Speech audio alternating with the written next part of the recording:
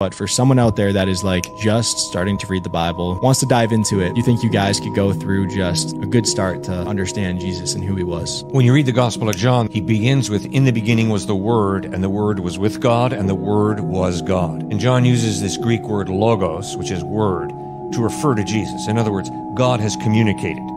God has spoken. That harkens back to Genesis 1:1. In the beginning, God said, "Let there be light. Let there be the sun. Let the water be separated from the earth." So the Word of God is presented right there in John chapter 1 as Jesus, who is God's clearest revelation of himself. And then in John chapter 2, you have Jesus' first miracle, where he turns water into Coca-Cola. No, he turns water into wine, not supporting drunkenness, but supporting a poor family that had run out of wine at the wedding feast of their child. And with great compassion, he turns water into wine.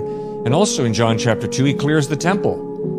And if anybody says that I can't accept Jesus because of religious hypocrisy, they haven't read John chapter 2. What Jesus did with the religious hypocrites was he physically kicked them out of the temple because they were preying upon people's desire to know God to make a haul of cash. And Jesus says, no, you ain't going to do that here.